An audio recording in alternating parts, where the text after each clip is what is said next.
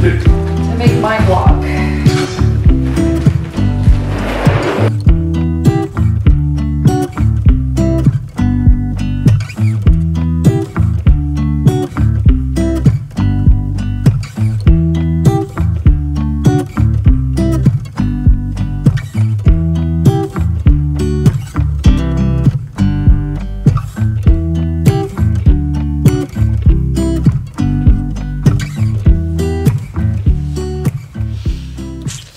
Welcome to my vlog.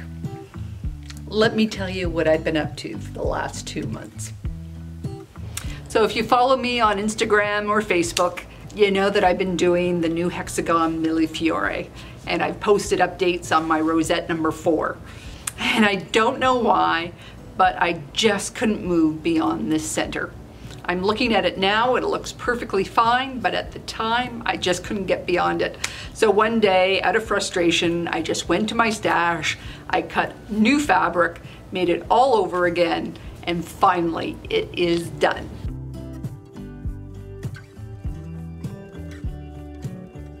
And the exciting moment is to lay it all out with all the other hexagon rosettes and see how the colors lie and how it all works together.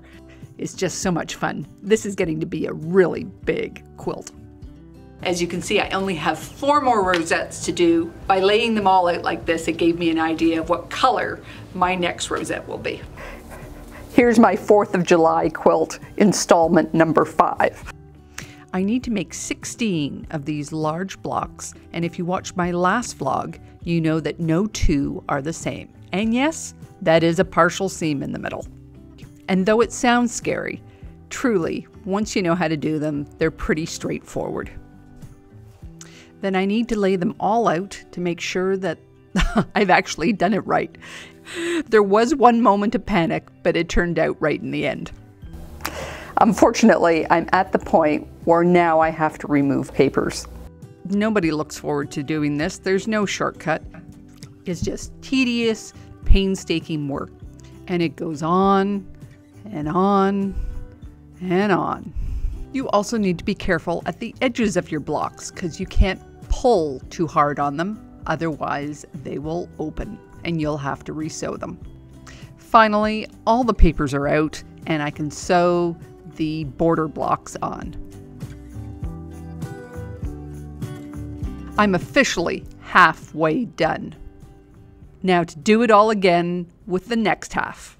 My 3rd project that I'm working on is my sugary do. I was really quite happy. I was keeping up with it, laid it all out, and then I realized there was one more row. I hadn't caught up with the latest one. So I worked on that. It's called Mowed Lawn. And then the minute that I finished and it's done, guess what? She announced her next one.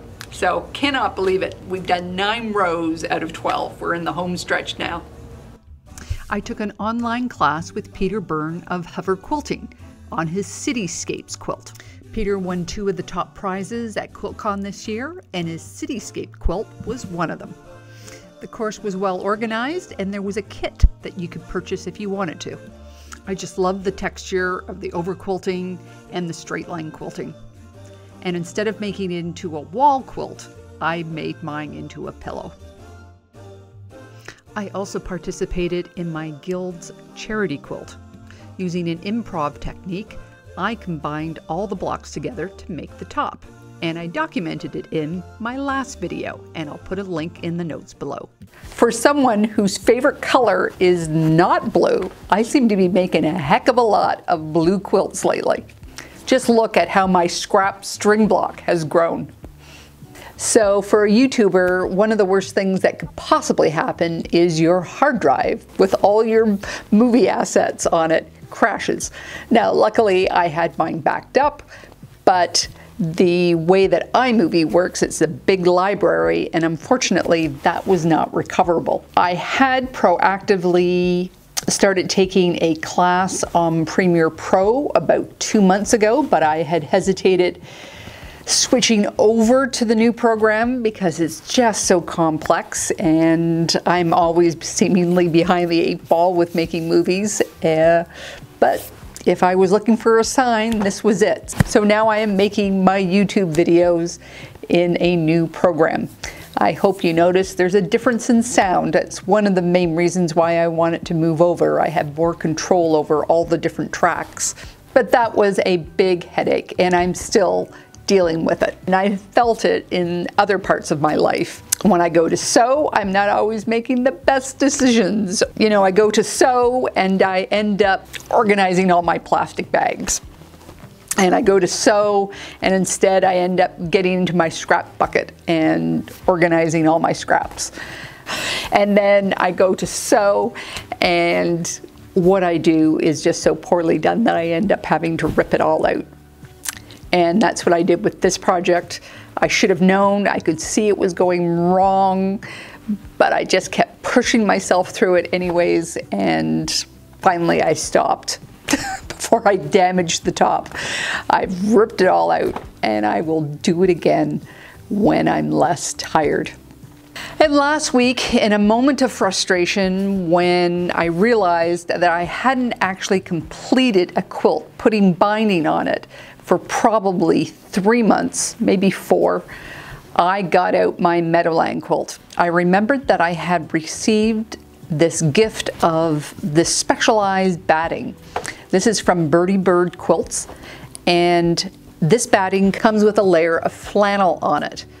And this means that you don't need any pins, you don't need any basting spray, and it has taken me a year before I've actually found the right project for it. It's a big piece. So, and my Meadowland quilt is 60 by 80.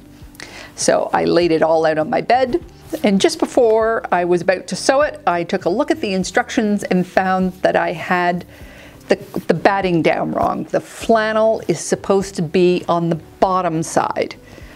And I just rearranged it all and laid it out properly and then started to sew.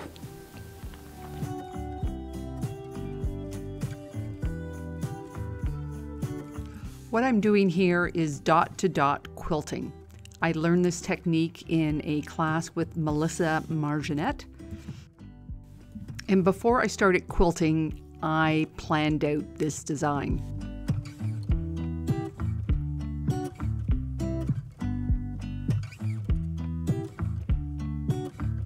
And for a quilt this size, I would say it took me between 5 to 6 hours in 2 different sessions.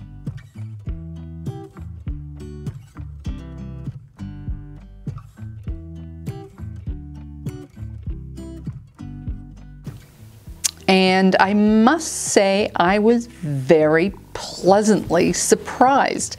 It did lie flat. I didn't have any problems with puckering, and the added layer of flannel made my quilt just that little bit heavier, which I wanted in this quilt. To square up my quilt, I take it downstairs to my island and I use a combination of my ruler and my laser square to cut a nice straight edge.